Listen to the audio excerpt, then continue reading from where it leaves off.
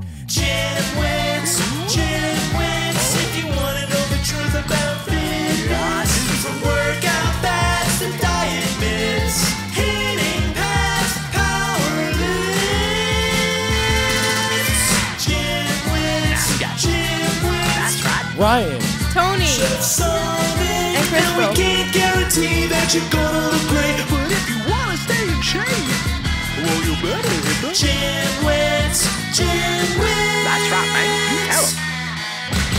welcome to the Gymwits podcast. I'm Ryan George, I'm Justin Guild, a.k.a. Chef Sonic. and we are the Gymwits. So, interesting thing I've been thinking about recently based on a project that I've been doing, and I'm sure you've run into it in one way or another. So, in the movies, a very romantic idea that is touched on again and again is the protagonist's sort of strength and willingness to do how he or she feels, despite what other people are telling them.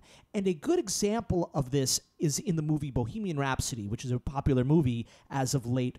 Did you see that movie? Nope. All right, it's sort of a mediocre movie with great music in it. So that's how you could describe it. And a great performance by the lead actor. So there was one moment where Freddie Mercury and his band Queen are basically being told by a record executive, no way you could ever release an 8-minute song or Bohemian Rhapsody, the song, and no one's going to play it and blah, blah, blah, blah, blah, blah, blah. But they stuck to their convictions and they said, no, this is the lead single, and it goes on to be a smash hit and a legendary song, right? And a funny thing is that the scene in that movie actually never happened. That record executive did not exist. They never had that argument. Okay, yeah. I'm sure people told them, hey, look, you can't have an 8-minute single, right, which is just common sense, but whatever. There are exceptions to the rule. So let's do a little reframing. And you could think of how many times in a movie is someone they try to tell someone you can't do this or this is how you should do it, and the person goes against it and sticks to how they feel, and they succeed. Right? How many times have you seen that in a movie? It's part of like the like a trope, right? It's like a narrative trope that you need. You know, you need to fight the odds. I think every story needs that, and so I think you see that often in biopics where they kind of enhance or really lean into those situations where they're kind of defying the odds or being told they can't.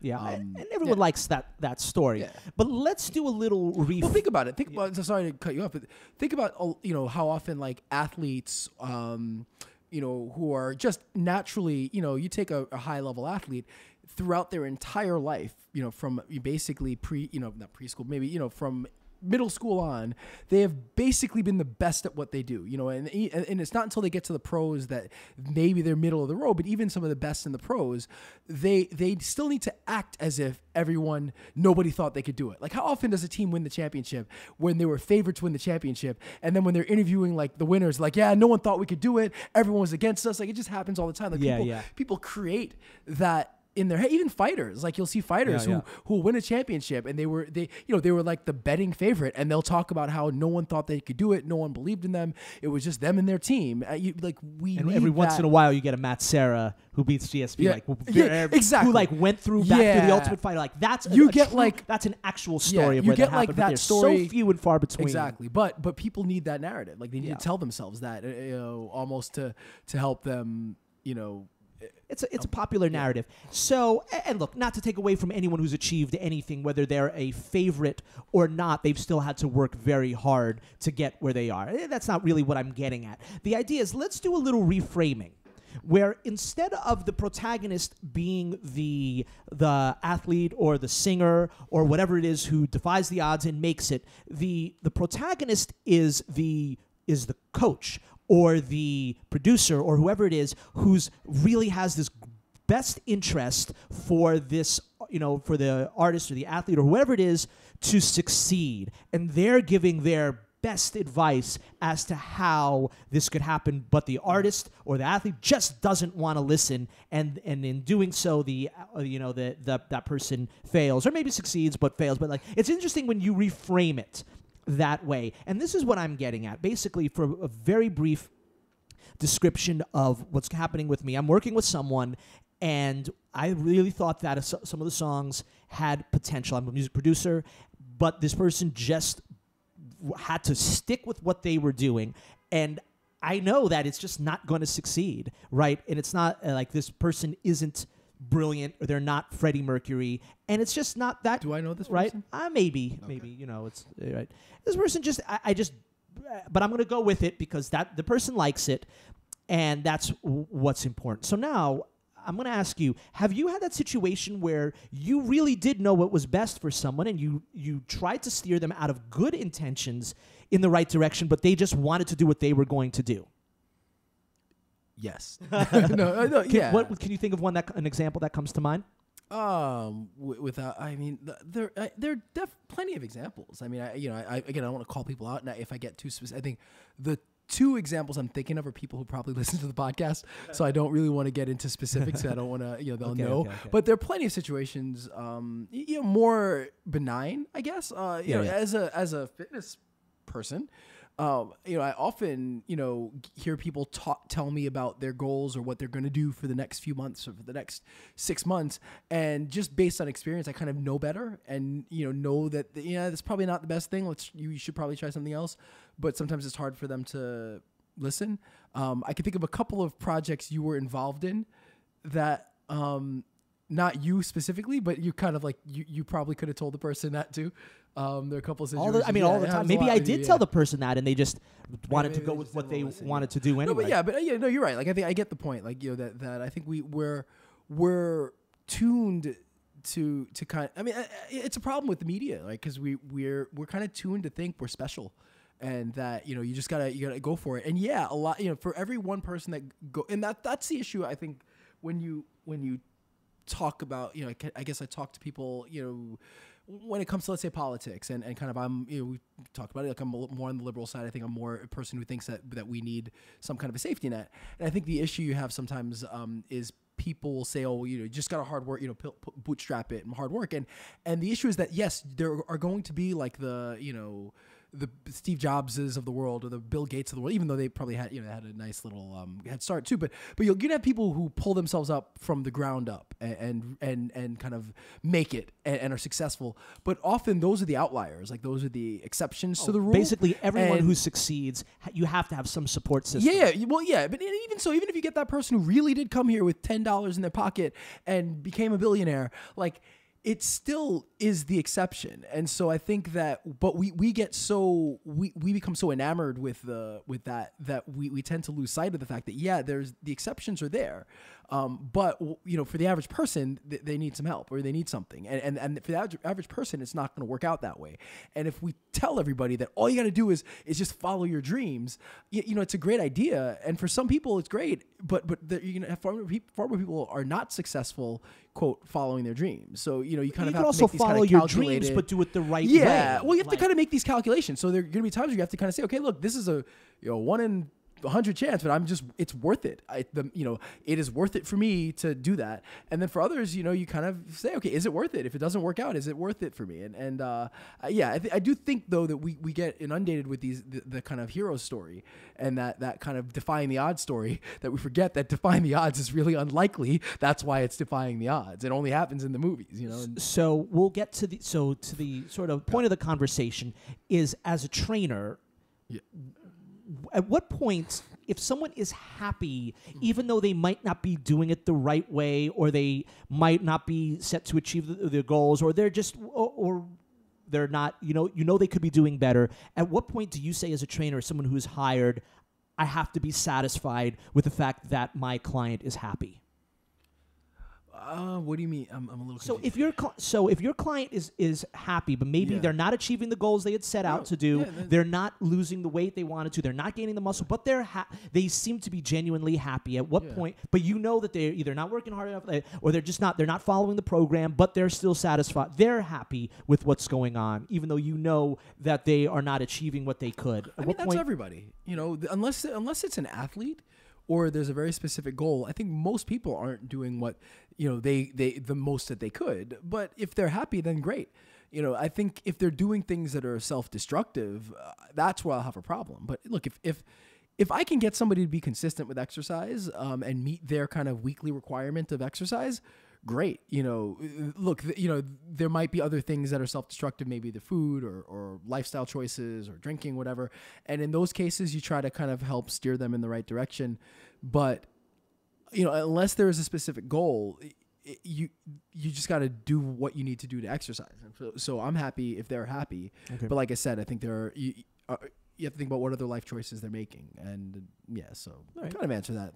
So that makes sense, and it's a big thing that I have to come up with, that I have to come to the realization too, that I always want so much more for the people I work with than oftentimes what they want, and sometimes I have to just say, you know what, this person is happy, I'm just going to roll with it because I guess that's what matters. And to close, if you are in that situation where you're being given advice by someone and you just have that feeling, no, I just have to do my own thing, right?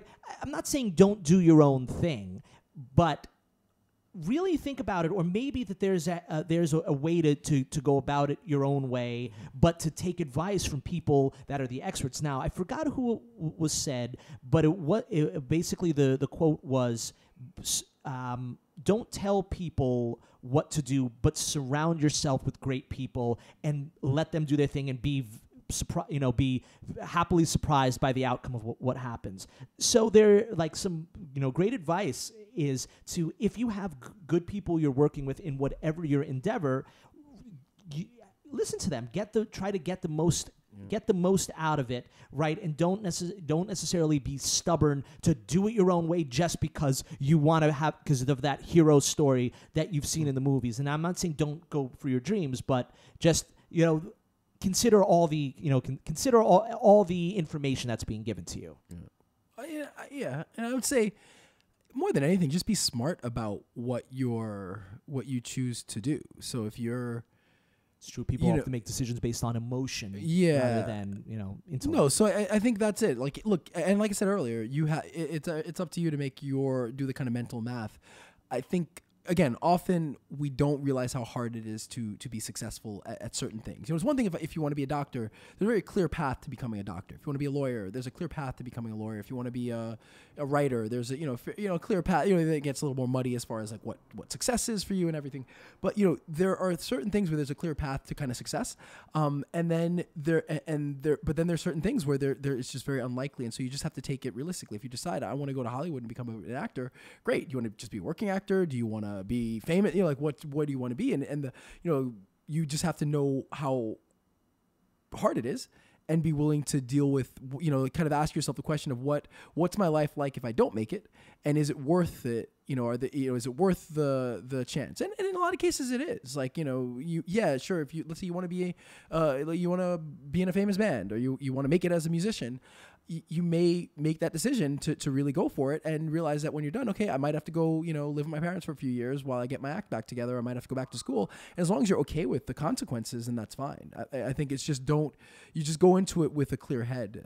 To me is always the biggest thing. Cause I'm not saying, because I don't don't want to say don't follow your dreams, don't try. That should be the name of the podcast. Yeah, don't follow your dreams. Right? But it's just a matter of, you always have to kind of be realistic. Like there's a guy at my gym who is younger than me. He's about 30, maybe 31, and he really loves training. He's fought once. He wants to, and he's like, I want to just give up everything and move to Thailand and fight and be a pro fighter. And it's like, I mean, that sounds great. And if if you want to just up and leave, great. But that be aware you're not not that you're old, but at 30 you're not getting any younger. And there are guys that are out there 18, 17, 18, 19 who are, who have more experience, who are going to be doing the same thing. And so you kind of have to be realistic about it. And if you want to go out there, train and fight and just get away from our crazy, heavy work focused life in the US, great. But don't, but it's kind of, you want to be careful about thinking I'm going to be a pro fighter and win a ton of titles in Thailand. It's, may or may not happen. So you just have to kind of be realistic. I know someone like that who's probably getting on the upside of 20, right? Probably getting close to 30, and he wants to be a professional fighter. Yeah. And it's like, I've trained with him, and he's like, he's all right. He's not much better than me. Maybe by now he's a little bit better, but he wants to be an MMA fighter. He does Muay Thai and MMA. It's like he has he has basically no wrestling skills, not very much grappling. His striking is not much better than mine. And Well, if he's a heavyweight, he might have a chance. well, yeah, no, but he's not. He is. In fact, he's like a bantamweight or something like that's that. never It's gonna like, happen. Yeah. and I'm just, I want to encourage him, but I'm thinking it's one thing you want to do this as a hobby, but as a profession, like, Yeah. it's So you just just have to be realistic. And again, if you're there's people that are like, there's like that are better natural athletes that are killers that are 18 right now. So. younger, there are kids that are like there's a kid that came into my gym who was 14, is a monster, and so you got to be aware of that. And so if you want to uproot yourself, great, but just be aware that of anything. So that's all. And just kind of being smart with and fully aware of your kind of decisions. Philosophy life lessons with the gymwits. Right. Yeah, well, I was gonna say who would have thought, but that was kind of the whole mission statement So initially, was being a philosophy podcast. Yeah. And so But the moral of the story is do not follow your dreams. No, follow your no. I'm just kidding. Yeah, exactly. All right, so what do we have? Just be on smart tap for about it. Yes, yeah. What do we have on top for today? All right. Well, we've got a couple interesting studies. I got 3 interesting studies actually to go through. So we'll go through them and tell me if you think they're interesting at all. All right. So the first one was published in the British Journal of Sports Medicine. And basically the gist of it was that exercise is as effective as medication for high blood pressure. So basically, researchers conducted a review of 391 studies and trials that totaled almost 40,000 people. And it was used comparing exercise to medicine in treating high blood pressure. And so what they found was that there were very similar results. So again, exercise used as an intervention versus medicine used as an intervention yielded similar results for people, for high blood pressure.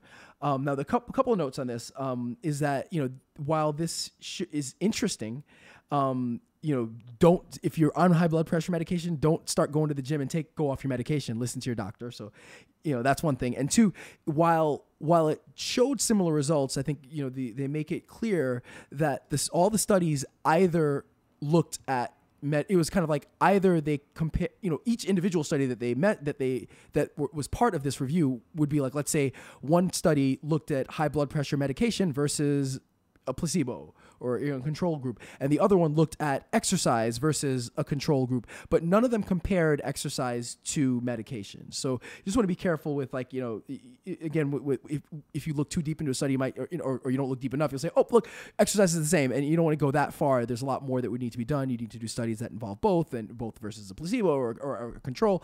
But it does seem to show that more than anything, just exercise is important, and there are a whole host of health issues that you can really potentially combat just by exercising. Nice. All right. Okay. All right. you just want nothing to rush that through well. Look, nothing we don't know. Yeah, nothing we don't know. All right. Next one. Vitamins. This one is about vitamins dealing with depression. So I didn't realize this until I did a little bit more. After I saw the study, I was like, I didn't realize, and I realized how many supplements actually promote the fact that they treat depression. And there are quite a few out there that say, a lot with vitamin D, with folic acid, omega-3 fatty acids, say that they're actually useful for treating depression, which is crazy, but again, that's kind of how the supplement industry works. They can kind of make these claims. Make any claim. So this study included over 1,000 overweight people who were at risk for, but not currently dealing with depression. And it covered over a year. And so basically half of the people took a supplement that had vitamin D, folic acid, and omega-3 fatty acids. The other half took a placebo. Another note here was that half of the people were also counseled on healthy eating and encouraged to follow a Mediterranean diet. So a year later, what they found was that there was no difference between the people who took the supplements and people who took the placebo. And additionally, they found that counseling didn't necessarily help unless the people met the recommended dose of the counseling. So if they went for the recommended amount of time, they actually did see an improvement in the depression, but fewer people dealt with depression. But that was if they really followed it. So kind of showed that there is a certain kind of like they referred to it as like a dose response, dealing with that. So again, another interesting study. And for me, more again about how kind of, again, with supplements, you can kind of get away with saying your thing does whatever you want. As we'll talk a little, I don't know if we get into it as much in the interview, but the book that's based on, talk a little you can really kind of say what you want. And it's kind of scary because I didn't realize that there's that many that purport to deal with it, and depression is a serious thing, and I think it's scary that you can kind of just say, oh, it's got some omega-3s and I deals think with depression.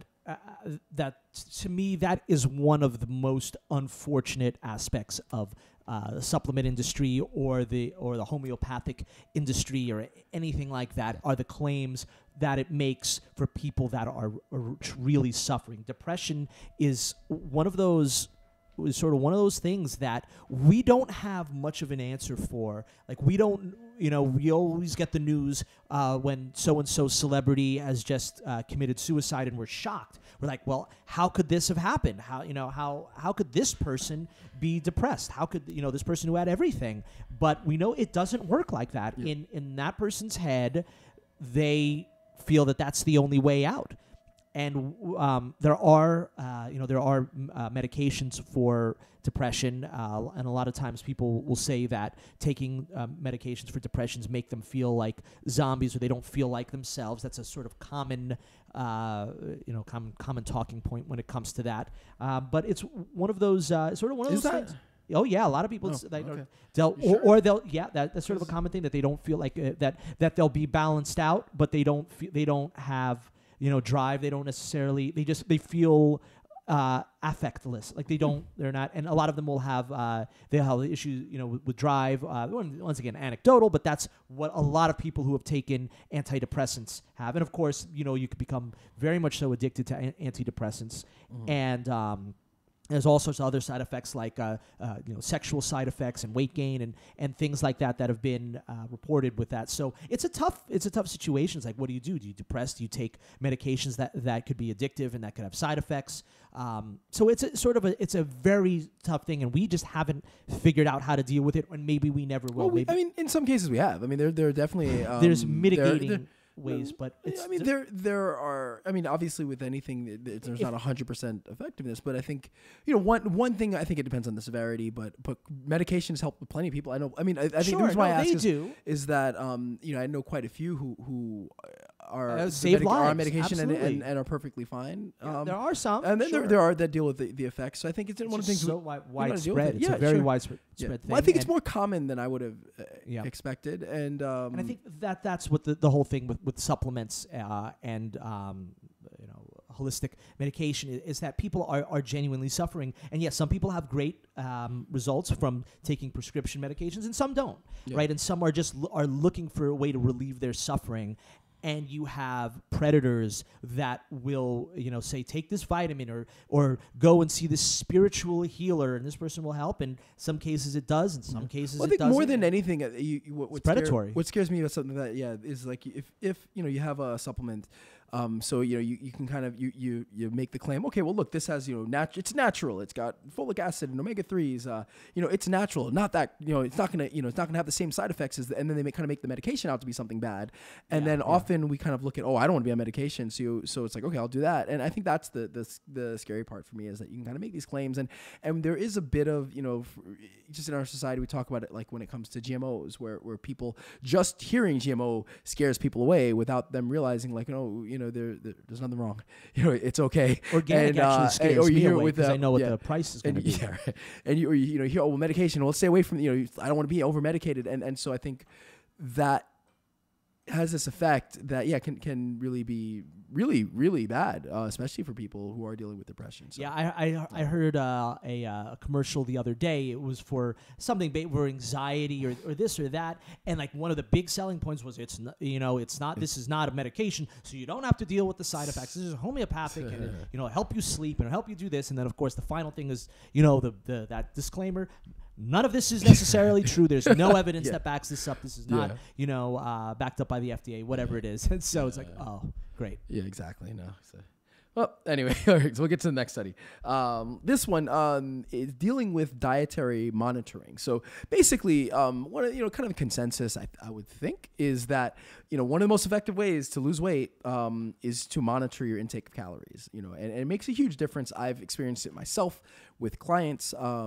Just if you want to lose weight, they're keeping track. I think they're I don't know what the consensus is as far as the reasons, but I think it's fairly self-explanatory. You're aware of what you're taking in. There's a level of accountability by writing stuff down. And if you're monitoring, you're able to kind of make those adjustments where if you're not monitoring, it's really easy to either forget what you're having or actively ignore how much you've actually taken in. So monitoring really does help. But a lot of people do see it as kind of time consuming and tedious and get anxious about it. So for a lot of people, it's almost a non-starter. Like I have this all the time also with clients that, say, what do I got to do? I want to lose some weight. What should I do? And first thing I'll say is start monitoring what you're doing. MyFitnessPal, you can write it down. There are a myriad of ways that you can keep track of your diet. And you can see it in people, like it's almost a non-starter, like they don't want to do it. And so what this was kind of looking at was kind of how hard. As a quick, sorry to interrupt you. Do you think that it's because not just because it's laborious to do that, which we know is really not that bad because you have apps that could really help you. It's really only a few minutes, but more so because people know that they're gonna have to look at what they're eating and they don't, and that means it forces them to change. So, or you really think it's just based on the fact that it's annoying? It's a great question. I think it's more that it's annoying because even I have that issue, like where I don't like the idea of having to do it. And it's only when I do it, I'm like, why did I care about this? This is so easy. It's literally seconds, minutes out of the day. So basically what this did is this study included 142 people and it occurred over 24 weeks. And so basically the group met weekly online for kind of group sessions with a dietitian. And then they were required to keep track of they used a web-based app to keep track of what they were eating. So they recorded the calories, they record for all the food and beverages they had. They recorded the portion size. They recorded their preparation methods if they needed to. And so what they found, so now for this study, success was categorized as people who lost 10% of their body weight. And so what they found was that the people that lost 10% of their body weight, by the end of the study, spent 14.6 minutes per day recording their food. And interestingly, this was the less time than people who were less successful. And what they found was that the frequency of use of the app was more of a predictor of success than the amount of time that they were spending on it. So what I found was interesting is, look, if anyone who's like, I really want to lose weight, if you can't afford 14.6 minutes or that seems too tedious, then there's a problem. So, because it's pretty simple, 14 minutes is not bad. Even 20 minutes or a half hour isn't that bad if it's for your health and for something that's a really important goal. And I think what's interesting here, my thought would be that the frequency makes sense because that means that you're really recording everything you're eating. So you're really aware of what you're eating. So the issue that I've seen when I have people record their diets is some people will literally write down every time they eat, they write it down in the moment. I'm drinking water, even their water, I'll white water. I had a Coke, I had a, chicken salad. Every time they're eating, they write down all the ingredients and everything. The people that have a harder time are the ones that will wait till the end of the day. They wait till the end of the day and then they try to mark it all down, but you're always going to forget things or miss things. It's the whole day's worth of food. It's hard to remember every little detail. So those people, from my perspective, the people that were more frequent in their use, they're just more present in their diet. They're more aware of what they're having, and that kind of presence allowed them to kind of make better choices and again, keep themselves more accountable. Yeah, and I think you bring up a good point when you say if someone's not willing to spare 15 minutes a day for their health, then why even then you're probably not willing to do what it takes to lose weight. And it's just interesting because we talk a lot about the sort of assessment of value of what someone does. It's like the classic person will be like, oh well, this this avocado is really high in fat or in calories, so I'm not going to eat that. But then they eat cake later in the day. or the. Have you ever really met somebody that's I done have that? absolutely. Really, that has said, I'm not going to eat an avocado because it's too fat, but then they go and eat a cake? I have absolutely seen people who you say, "Oh, they know this is high in fat." They'll complain about it, but then later in the day they'll break down and they'll have something that's just pure junk. I also see there's also a lot more so than that, but people that will complain about spending money on something, say like good quality food or a gym membership, but will be willing to pay $6 every day for a coffee. Right, so their assessment of value when it comes to money, for me, is twisted. It's like, so you'll spend a lot of money on a coffee, which is something that you if given a tiny bit of effort you could save the money on, but then you're not willing to spend on something that is really good for you. So I see that happen a little bit more. I'm sure you've seen that in one way or another. That reminded me of one of the things at my very first gym.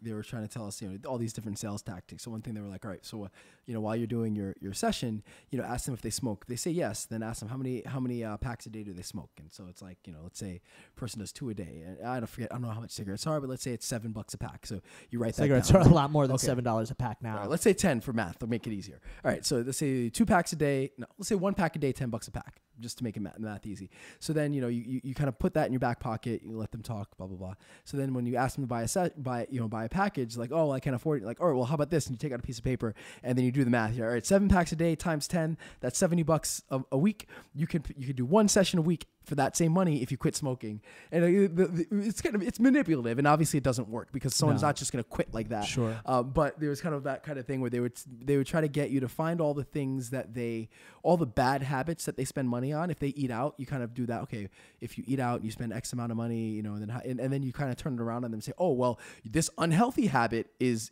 worth $200 a week for you. Why can't you afford the fitness? And you try to manipulate, which messed up. I wouldn't do it. But it's funny. It's actually a good concept, but done for the wrong reasons. Done for wrong. Yeah, I mean, it makes sense, right? Like if you're like, okay, well, why don't you take that money, $200 a week, and redirect it towards something that helps you? But yeah, it's totally done in a manipulative way and not in a way that's realistic. Because at the end of the day, even if you convince that person that it's more valuable to buy the sessions over the cigarettes, that's not going to stop them from smoking.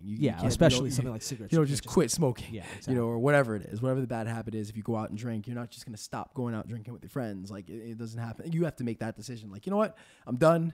I'm going to spend this money towards something more valuable, more useful. But you can't just manipulate. You can't manipulate someone. We just brought that up. Yeah. All right. So what do we got? All right. Today? So today we have Christie Aschwanden, and she wrote a great book. Now, you know what? I'm going to let you just briefly talk about the book because I haven't read it yet, although I'm going to. Yeah. But you loved it. Yeah. So her book is called. Let me get this out. Yeah. So it's called Good to Go, What the Athlete and All of Us Can Learn from the Strange Science of Recovery.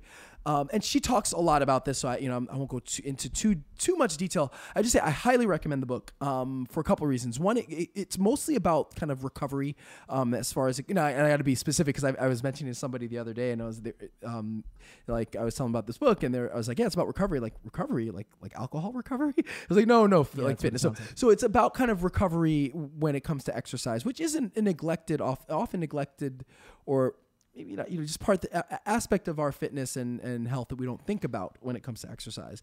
But the book itself is really good because it not only does it go into the science of recovery and kind of what methods and modalities work, but really more than that, it's a science book. And it's about the process. And I think we talk about interesting studies, and we'll always say, oh, a study says this or a study says that. And I think it really does a good job explaining, kind of framing it in a way that we really understand what that means. Like, how are studies designed? What makes a good study? What are things to look at when you're looking at a study? Why is it that we can't just say, oh, that study says, whatever, so that means, you can't just come to conclusions based on one study. So while there's a lot about recovery, and if you're a fitness person and you're interested in figuring out what works and what doesn't, there's a lot there. I think more than anything, it's a really great book just for somebody who wants to become a little bit more science literate. I think we've talked about it before with a lot of stuff going on, especially in this country, that kind of our science literacy is going down the tubes. And I thought, and this is a great book, even whether or not you're into fitness, for kind of getting a little bit of an idea of how that process works, and how to kind of better look at studies and how to better understand when somebody says that, something's, let's say, consensus versus something being kind of an initial study, and understanding the difference and understanding kind of how to look at those things. Because our world of fitness is just awash in that. That's, every week we hear about a new study that says this, and so I think it's a great way to kind of look at the world. But, without going on too more, because she does a good job of explaining that as well. And as, we do this, like, we're getting better kind of bringing on people that we really, really like. And, one of my favorite interviews, she's really great, a lot of great information, and hope to have her back on. But without further ado, right? Yeah, it was great. Yeah. No, I got to come up with a better word. All right. Anyway, you say that Christie, last name Aschwanden. Here's the interview with Christie Aschwanden. Aschwanden. All right. Hey, everyone. We are here with Christie Aschwanden. Hey, Christie, how's everything? I'm great. Cool. So I'm just curious, where are you located out of? Yeah, I'm out in western Colorado. It's actually snowing here today. Really? It's quite beautiful, yeah. But it's like the beautiful snow, not like the gross, slushy, multicolored snow that we get here in New York. Right. It is, although I have to say, I don't know, we've been having a weird winter. We actually were getting some rain at my house last week, which is terrible. I was not supposed to do that this time of year. So it's nice to see it turn nice and pretty white again. Cool. Awesome. So Christie is the author of Good to Go, What the Athlete in All of Us Can Learn from the Strange Science of Recovery. She is also a freelance science writer, and we're definitely going to be curious about how you got into that.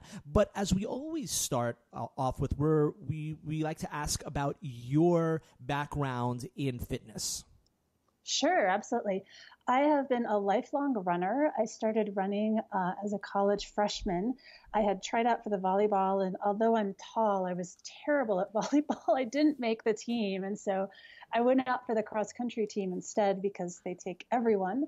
And it turned out that I had a natural talent for it. By the first race, I was actually the number one runner on my team. I went on to become state champion, and I ran for University of Colorado.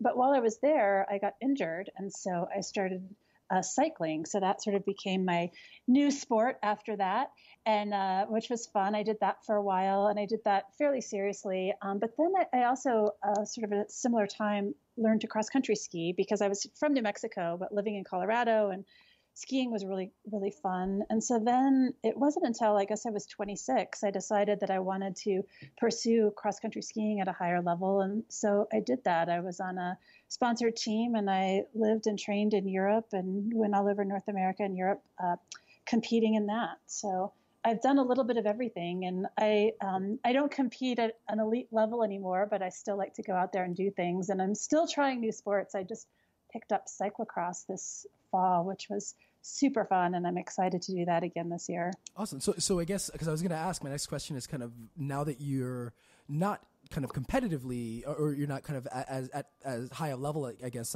with athletics, what keeps you motivated to kind of exercise, stay in shape, and kind of progress? Well, I have to say motivation has definitely changed. I just really love doing these things. I love getting outside. The things that I do most regularly are trail running, cycling, and skiing probably at this point. And I just really enjoy getting out into the outdoors.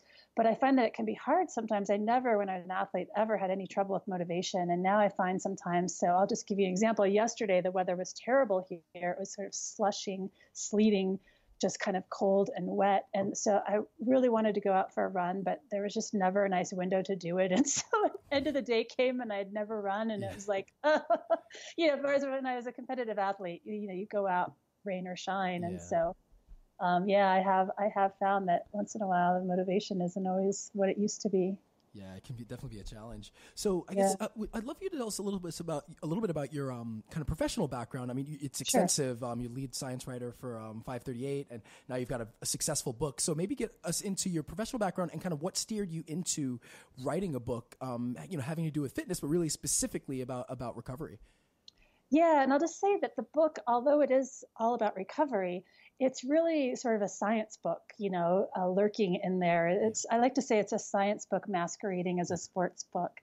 So my background is in science. I studied biology in college. I thought I was going to go on to become a scientist. And in fact, right after college, I spent several years doing research, working in labs. But I realized that I sort of enjoyed talking about science and thinking about it and writing about it a lot more than I enjoyed doing it. So I went to this short program at University of California, Santa Cruz for science writing and have been a science writer ever since then. Yep. And I've covered it's been great because it's given me the opportunity to write about all kinds of science, but it's also given me a chance to sort of merge these two interests. So I've done a lot of writing in my career about sports science and about science as it applies to athletes. Yeah, that's great. And it's one of the big takeaways from the book. I think it's one of the best books on fitness that I've read really ever. And, I read quite often. And I think that's probably it because, in addition to the fitness information, which is extensive, I think you use your own kind of personal experience, but more than anything, I think you really describe the process, which to a layman is really illuminating. And I think a lot of times we kind of, even me where I like to think that I'm fairly scientifically literate, I'll fall on, study said this without really going deep into it. And I think you do a great job of kind of highlighting, the strengths and weaknesses kind of, and what to look for when you are trying to research something. And I really, one of the more interesting parts of the book for me was that just understanding that process.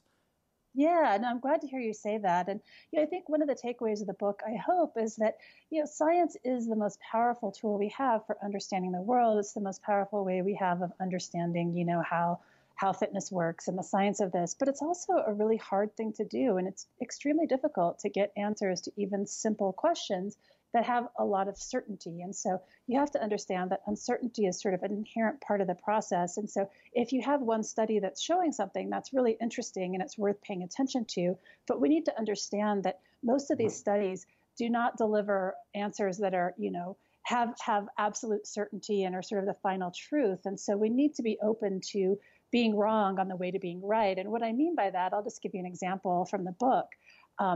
There was a time when we really thought that it was extremely important to have some sort of food and fuel right after exercise. And so the idea was that there was this very narrow window of opportunity, or the anabolic window, it was sometimes called, where you really needed to get some protein and some energy right at that time. And if you missed that, you weren't going to recover as well. Well, there were some early studies that implied that. And so no one, this wasn't a matter of scientists doing bad work or making things up, but it's just that when they did follow-up studies and they looked at the problem a little bit closer and they interrogated some of the questions, that they had, like, okay, so if there is a window, how narrow is it? And it turns out that it's not so much the timing of this nutrition that matters, but just that nutrition's happening. So the idea is that you need to fuel your workout, and it's important for athletes of all types to get protein. And there's a time when that wasn't something that was well understood, where it used to be that, okay, protein was for, gym rats and strength exercisers, or, bodybuilders, and then runners didn't need to worry about protein. They just needed carbohydrates. Now we know that protein's important for everyone, but it now looks like, you can get that protein throughout the day. And in fact, getting it throughout the day is probably a better way than getting it, loading it right after your workout. And so this is just a matter of our understanding of the science evolving. And so it's not so much that those early understandings were completely wrong. I mean, they were wrong, but it wasn't because science was terrible and was giving us the wrong answer. It's that it was sort of giving us intermediate answers that we needed to sort of continue to probe in order to have a better understanding of things. So I want to ask a follow-up to what you were just talking about. If you think of something like prescription drugs, they do clinical test after test after test to make sure, and they really follow the scientific method, or we hope so at least. Yeah. But with fitness, which is maybe not quite as big of an industry as the drug industry, it's still a pretty humongous industry, like billions and billions of dollars. Why is science and the research still pretty much in its, I want to say in its infancy, but it's close to it? And why do we still use sort of incorrect terms, like we misuse lactic acid? We still have these strange rules like no pain, no gain. And every study that comes out is now the authority. Why don't we follow the scientific method when it comes to fitness? Yeah, that's a great question. And I think the answer is a little bit complicated. I mean, one is that we have this thirst for knowledge and for ideas. And so there's this real interest now among the fitness public of wanting to know the latest science. But I think some of the responsibility here lies with communicators of science. And by that, I mean journalists, also some scientists, but in particular, sort of the fitness industry, where science is sort of used as this veneer of truth, where it's like, if science has touched this thing, it means that it's true and it means that it's powerful. And we sort of give all this credence to things that have touched upon science in any kind of way. And what I mean by that is you have some product or some idea that had a single study or some scientific thing that suggested something, and we just take that as gospel. But we know that that's not how science works. Science doesn't, science does not produce answers that are infallible. They produce answers that are incremental and that sort of build on themselves. But that's not how the marketing goes. And so the marketing goes, oh, there was one study. It doesn't matter that it was really small. It doesn't matter that it was funded by industry. It doesn't matter that, it was sort of designed in a way to almost guarantee that it would show a positive thing. But, we've got a study and therefore it's true. And I think we need to change our way of thinking about this stuff and open our minds to the ideas that, we don't always have all the answers and that science can help us get those answers, but it's a slow process. And, just because something's been tested in a study doesn't mean that that's the final answer and it's the most important or powerful thing that you can be doing. And this is really where the marketing comes in. And what I found while researching this book is that so many of the claims that look like science are really just marketing. And so they're using the science as a way of marketing and selling things rather than as a tool for discovery. So, to kind of follow up on that, what can somebody, let's say the average person, what can they do? What tools can they arm themselves with to understand what's marketing, what's science, what's real, what's not? Because there is so much information being kind of thrown at us, and even when it comes to studies, there are fake journals or situations where the average person is not going to understand really maybe the right way to go about it or who's telling truth or who's not. So maybe what are some tips that you can give to the average person to kind of be able to weed through all the noise and try to come to, a somewhat reasonable conclusion? Yeah, that's a really good question. And I wish I had a sort of easier answer. The real answer is that it's hard. It's really hard to sift through these things. And it's not easy to just look at a study itself and tell, how reliable it is. There are a couple of rules of thumb, though, and that is, small studies produce results that are much less reliable than larger studies. And so one fundamental problem with a lot of the sports science studies is that they tend to be very small. And there are some pretty good reasons for this. It isn't just that researchers don't know about methodology and don't care about it.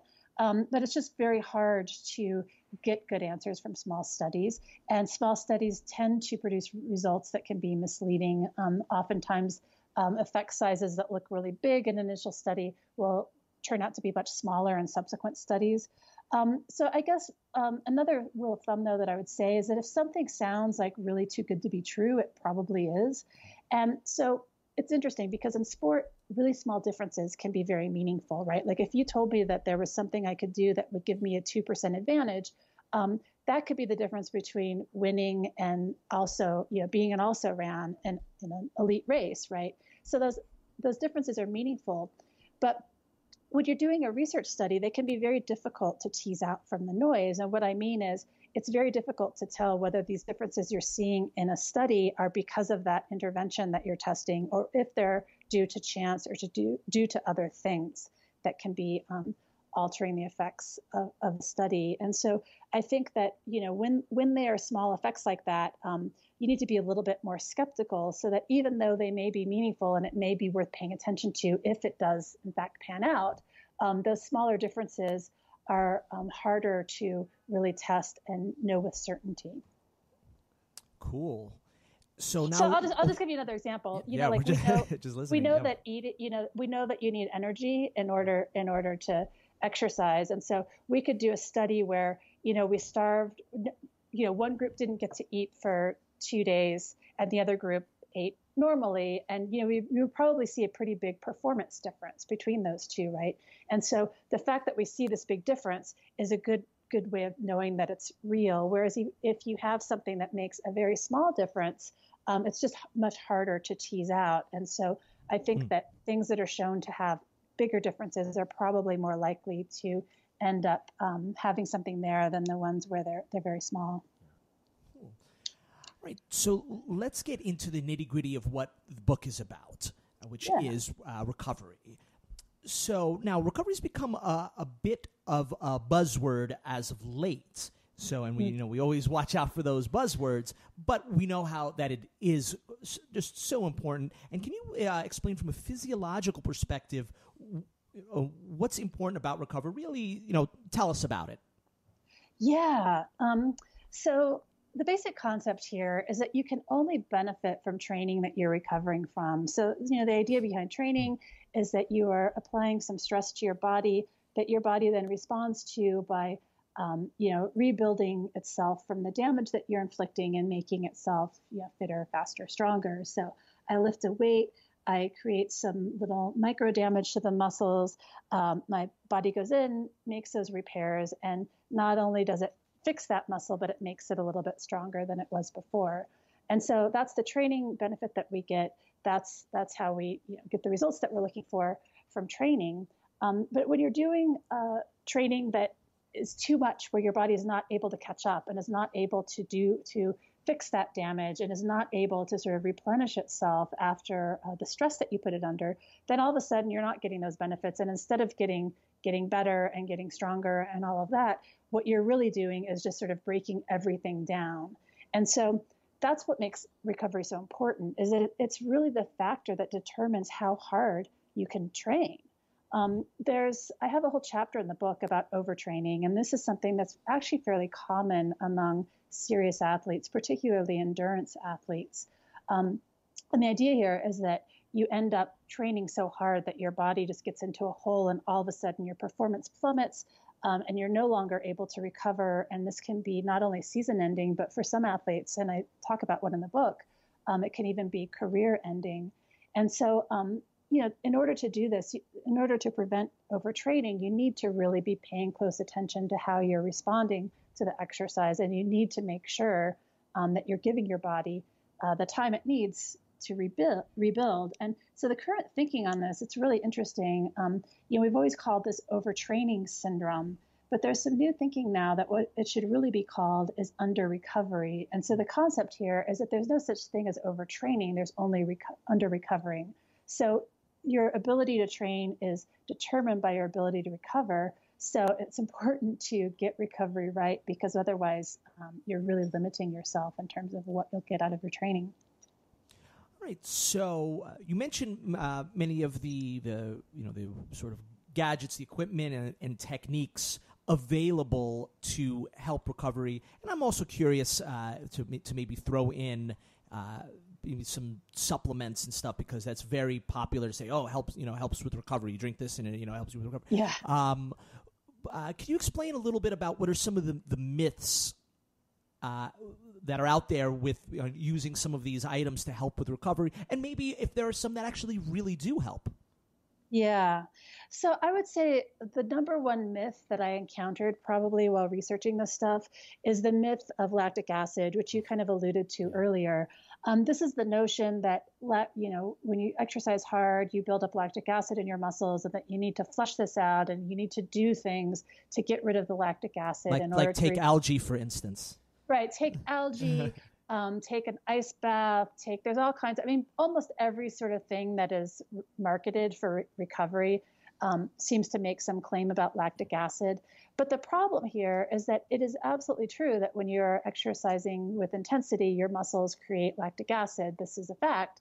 But what isn't true, and what we now know, is that lactic acid is not the thing that makes you sore. And in fact, sometimes your body can even use it as a fuel for more exercise. So it's probably not the demon it's been made out to be.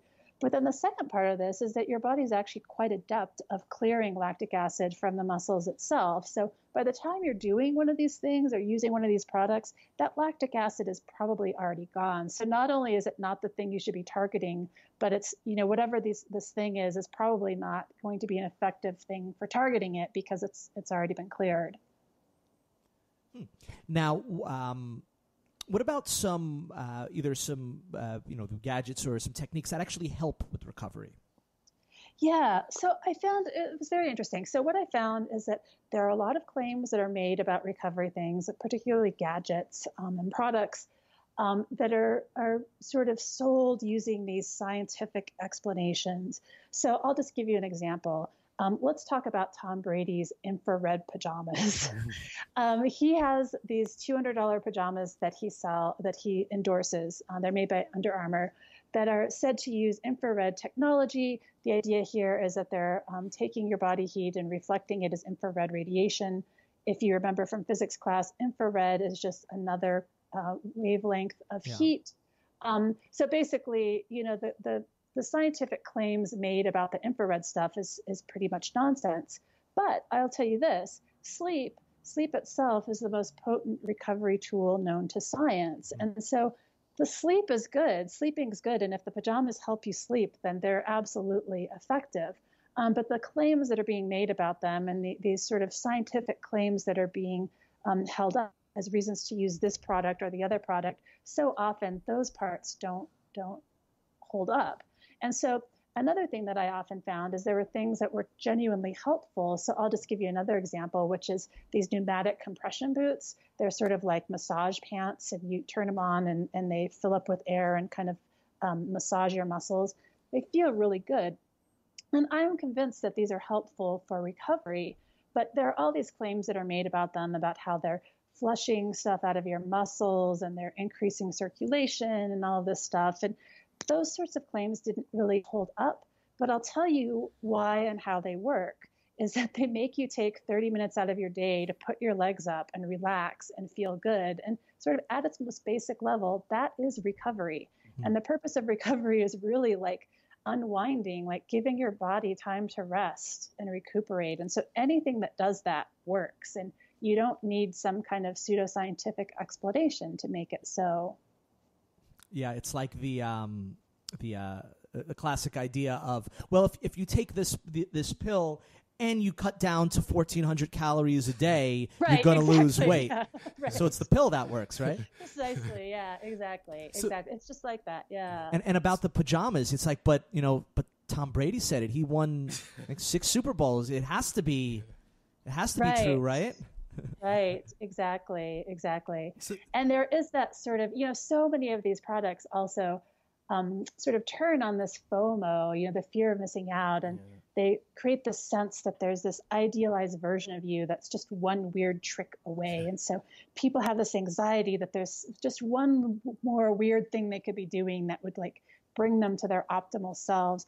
Meanwhile, they're sort of ignoring all of the basics, just basic good nutrition, sleep, rest, taking rest days, things like this. And so, they want the pill or they want the product when in fact, the magic really lies in mastering the basics, which I'll just say is not as, it may be stuff that we already all know, but we're actually pretty bad about doing it. And so, you can talk about mastering the basics and say, well, there's nothing new under the sun, but figuring out how to do it and really prioritizing that. I think that we're at a moment where that can be very hard to do. Yeah, I train and teach kickboxing or Muay Thai, and I find that you get a lot of that with people who are training who they don't want to learn the basics, but they want to learn there's like that one special technique or that one move that's gonna it's gonna win them every fight, and it's like no, you really like you gotta kind of walk crawl before you can walk, and just getting the basics, but it seems like they want that one tool or that one strike or that one thing that's gonna make everything better. And it seems to be kind of part embedded in us. Exactly. Absolutely. So now in the book, so one of the other takeaways from it was just and you kind of alluded to a little bit, is just the power of placebo. And for a lot of it seems just like if it feels good, it's not, it may not be scientifically backed, but it may be good. So maybe if you could tell us a little bit about that and how kind of important that part is to recovery and performance. Yeah, I found that so many of these products, when they work, they may work in part by the placebo effect. And this is something that's been studied fairly extensively in the sports research community, where so many of these things that athletes do, not just for recovery, but any sort of performance enhancing stuff, there seems to be some sort of placebo component to it. And one of the things that really points to this is you have these things that maybe individually can give you a 2 or 3 or 5 or 6% difference or benefit. But when you add them together, they don't add up to the sum of the parts. And so this sort of suggests that we're sort of tapping into this well of our own body's ability to do things better, and our own sort of ability to use this expectation effect to our own benefit. And so, we think of the placebo effect so often as being, oh, that means it didn't work. But I think that that's the wrong way of viewing it. The placebo effect is really about using your expectations. And so I'll give you an example. If you're doing something that you expect to make you less sore, it's very likely that you will feel less sore. And part of this is that your soreness from that exercise is sort of all of these things added up, the things that are actually physiologically going on in your muscle, but also your expectations of how it's going to feel. And there's sort of an emotional component to this too. And so if you expect to feel less sore, that can actually change your experience of the soreness and can change the way that you rate it and the way that you experience it. And I think that's okay. In the book, I talk about this NBA team that sort of uses this to their benefit. Their trainer says, look, I'm going to give you this choice of different recovery options. You choose the thing that works for you. We don't know absolutely that any of these things work, but we know that they're helpful for some people and they may be helpful for you. And this is sort of a way of saying, look, it's up to you. Choose the thing that you expect to work and the thing that appeals to you. And one thing that we know about placebos is that a placebo that someone chooses is more effective than one that's assigned to them. And so that's why this team says, we're not going to tell you which one of these things to do. You pick the one. We also know, this may explain some of the popular modalities out there. So for instance, ice baths, we know that painful placebos are more powerful than ones that aren't painful. So for instance, a placebo shot is more effective than a placebo pill. And so I think a lot of these things probably exploit some of that as well. So you had mentioned earlier that before we started the interview that you have a podcast, and you mentioned the last one was sort of an existential concept, which I'm into. I think you called it existential despair, which is basically Ryan's existence because he's a godless wonder. But right. Yes, our latest. So the podcast is called Emerging Form, and so the idea is this is you're working on this creative thing and you're waiting for the form of it to emerge. And our last episode was about existential despair, which I think every creative person feels at some point. But I think athletes feel the same thing, where you're sort of working on this thing and you're training and you're wondering, will it ever pay off? And how is this going to come together? And we have another episode that I think is really applicable to sports people as well, which is all about talent. And in fact, so my co-host on the podcast is actually a poet. And she and I have this long discussion, and I guess you could even say argument, about the role of talent. And one of the questions we sort of explore is, can a lack of talent be overcome? And what is the role of hard work versus talent in success? And although we're talking about creative endeavors, I think it's very applicable to athletic ones as well. So I'm wondering, are like you and your co-host some weird parallel universe version of me and Ryan? Because that's sort of probably exactly the stuff that we have talked about, that we love to talk about on the Gymwits. It's oh, that's great. That's great. True. Yeah, we should have done a 4-way. It's certainly possible. It's certainly possible. And going back to the whole existential thing, maybe it's maybe we're just all trapped in one.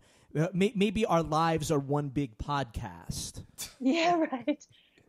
Somehow that's happening. One of the questions that we explore in the existential despair one is just this idea of why do we do these things? And I think this is also true of athletes, right? We do these things, I'm a runner and I go do these runs that are all suffering, right? And why do we make ourselves do that? And it's part of this sort of, these larger existential questions about life. And I find creative endeavors to be very similar. yeah, the really good ones, you always seem to hit this moment of just like existential despair where you think, how did I get here? Yeah, Why am I doing Yeah, this? we do it. I do that all the time. Whether it's like sporting wise or creatively. Yeah, there's moments. You have those few moments for me at least where I'm like, wow, I might actually be decent at this, and then far more where you're just sitting down thinking, yeah, why do this? What's the point? Yeah, It's just totally. painful. It's depressing. And Yeah, exactly. I think the general cure for all that is Tom Brady's pajamas. That's right. That's right. Absolutely. So, Christie, you're awesome. You're certainly welcome back on the Gymwits at any time. And certainly, if you would like to have us on your podcast, we'd love to come on and chat. I'm That sure could we be could talk fun. Yeah, let's talk about that. all sorts of funny, cool, awesome stuff. Yeah, So, we once had an argument. About, our worst argument was we were talking about something. Somehow we argued for 3 hours about whether if you put Coke in a Pepsi bottle, it's still Coke. oh yeah, that one goes way back. That one goes way back. But that's basically been our relationship. Yeah, that's pretty much weird. since junior high Okay. school. Yeah. So, all right. great. So, Christie, where can we find you? Yeah, my website is ChristieAschwanden.com. I know that's a mouthful. Maybe you can put that in your show notes. Yeah, well, absolutely. But you can find out, there's a link to my website, and you can find out all about the book at www.goodtogobook.com. That's probably the best place to find out about the book. There are links to ordering it, and also a link to my website. And then the podcast is called Emerging Form, and you can find it wherever you get your podcasts. Awesome. Well, great. Thanks a lot. We really appreciated it. When I heard you on Fresh Air, and I was like, we got to have her on the show. Cool. And no, really, thank you for coming on. It was great. And Ryan has really touted this book, and he's read a ton of books for the podcast, and I'm just like reading through his notes, and he's just like, he loves it. So now it's like, wow, I have to read this book. Why am I just finding out about it now? Cool. Awesome. Great. All right, Christie. Well, Thanks enjoy a the Colorado snow.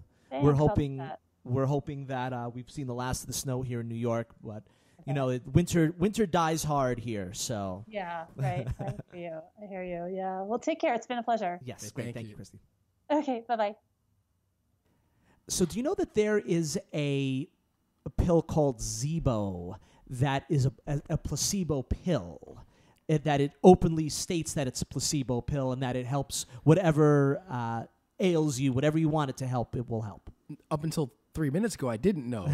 But then you had the idea for a placebo pill, and then we went on Amazon to look to see if any existed, and sure enough, we found Zeebo. So, Yes. What do you think of the concept of Zeebo? I mean, well, we know that the placebo effect is there, even if you know it's a placebo. So I guess it's a funny marketing idea. I guess, like if you want to, do it. I guess I don't know. Well, look, once again, if it helps, Christie even mentioned the power of the placebo. Look, if it helps relieve some symptoms and some pain, hey, then it's great, right? Exactly. So yeah, great interview. We'd certainly love to have Christie back, and hopefully we'll get a chance to talk with her again. Anything you want to add? No, not much. I mean, I would definitely highly recommend the book. There's lots of great stuff in there. I think she's right, because I think for a lot of it, being in that fitness mindset and being in that mindset of always wanting an edge, wanting that little bit that's going to make you a little bit better, I was kind of waiting for the magic pill. Even though I know going in that there's no magic pill, I'm kind of waiting for her to say, okay, here's this one thing that has all the there is a research behind magic it. pill that you It's can called take that sleep. will Yeah. make you that you can take that will make you better. Well, sleep for sure. Yeah. Only generally you're not allowed to take it, but it will work. Fair enough. Although you'll pay for it on the back end. I guess. So yeah, that, I mean, there was there's that hope, but yeah, I mean, at the end of the day, it really comes down to it, which unfortunately for me is like, I don't get enough sleep, and I feel the effects of it. But over the years, I'm slowly getting better, chipping away at my sleep. What about an idea of a sleep pill? Not a pill that helps you sleep, but will make a claim that there's sleep, that it gives you the benefits of sleeping while not having to sleep. That would sell like hotcakes off the shelves. Okay, yeah, let's do that. So You just have to find some clinical ingredients and someone to say the that magic sleep pill. sleep pill. Get 8 hours of sleep in 4 hours. Or there's the idea. It's like, so if you could, that it like what sounds plausible, that it adds 1/3 of sleep benefits onto your sleep, right? That sounds We like gotta a good word number, it in a right? way that it's gotta be clear, like what we mean. Like, okay, so So it's like, yeah, basically I think you gotta say get 8 hours of sleep in half the time. that sounds too good to be true. So the way you sell Maybe it, like right? like 6 but hours see, of sleep you equals really have 8. to put the doom into it. So like when you sell it initially, you've got to talk about how the horrible effects of not getting sleep, which there are many. Like being kind of chronically sleep deprived is awful for the body, awful for you mentally, long term, has awful effects. Don't forget how terrible the prescription medications are too. Forget that. So you really iron home how bad it is to not get sleep, and then we push our product that you can get in 4 hours of sleep, you get the benefits of 8 hours of sleep. Yeah, I think it's. We'd be millionaires. I think it's a good idea. All right, cool. Would you guys be upset at us if we came up with a product like that? You're waiting for an answer? I was just waiting maybe for someone to like jump through the screen and like smack me. But look, here's the thing. Look, if you could make like millions and millions of dollars off of peddling something like that, would you? I don't know. If I would have to find a way to morally justify it. So if if it doesn't do any harm, okay, and I can make millions of dollars, and then I could turn around and put that money. Look, I need some for myself, but I could put a significant amount of money into helping others. Then I guess if you look at it from kind of like a utilitarian perspective, then maybe I can justify it. So for a greater good. So like if it really caused serious harm, which I guess theoretically it would, because you'd make people think that they could get 4 hours of sleep, but they can't. So they would, because I think this is marketed to people they're going to get 4 hours of sleep anyway. Yeah. So you're just giving them, it's a placebo. So actually it might be doing good. so actually I might be doing good on both ends. And then I'll take a lot of the money that I make, a good deal, and put it back to good causes.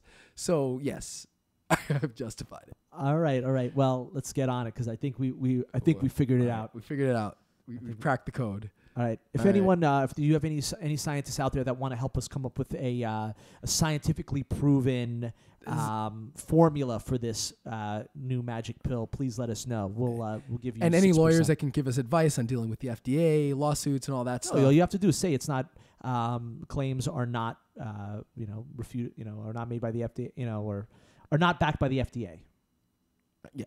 All you have to do is. But we still have to. At some point they'll come to us if it shows to not work, and then they'll be like, hey, you gotta that claim is BS. Well, the person just wasn't using the pill properly.